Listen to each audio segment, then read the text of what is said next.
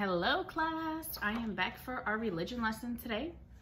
I have pages 67 and 68 from the God Made the World workbook. It'll be posted for you to print if you don't have this at home. We are going to begin discussing how God made all living things. So today we are going to talk about one thing specifically, which is flowers. We're going to talk about how God the Father made all the flowers in the world. I want you to look at these flowers. These are God's gift to us. I want you to look at all the beautiful flowers in the picture. What flower do you like best? I really like the pink ones. What flower do you like best? Do you have flowers in your yard? If you do, what color are they? Do you know what kind they are? So there are so many different types of flowers out there. They all have different names. You might know some of them. I know a few names of different flowers. We have roses, right?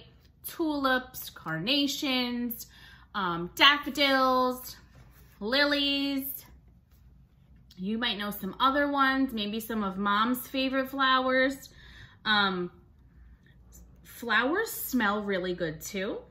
If you put flowers in a room, soon the whole room smells nice and fresh, right?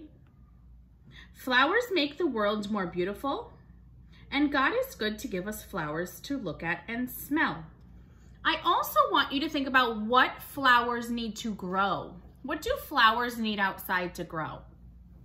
They need a nice rich soil, right? The dirt. They need dirt to grow in. They need sunlight. They need water. Water is very important. Water, sun, and soil are the main things flowers need to grow. You might help Mom or Dad in the spring and summer plant some flowers. I want you to then turn your paper over, and you're going to circle the flower that is different in each row. So you're going to look at the three flowers, and then you're going to find the one that's different and circle it. So I don't want to give any away, but that's what you're going to do for this activity. I'm going to read you a little something as well. While on earth, God's Son Jesus taught us about God the Father's love.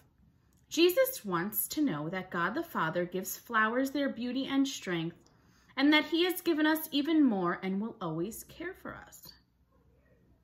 He also sends the rain and sun that help the flowers grow. So God made all of our flowers. You guys might have some flowers at home right now sitting on your tables. So that is our religion lesson today. Can't wait to see these. You're gonna look closely at those pictures to find the one that's different. I also want to tell you that May is the month of Mary. We talked about Mary a lot during the year.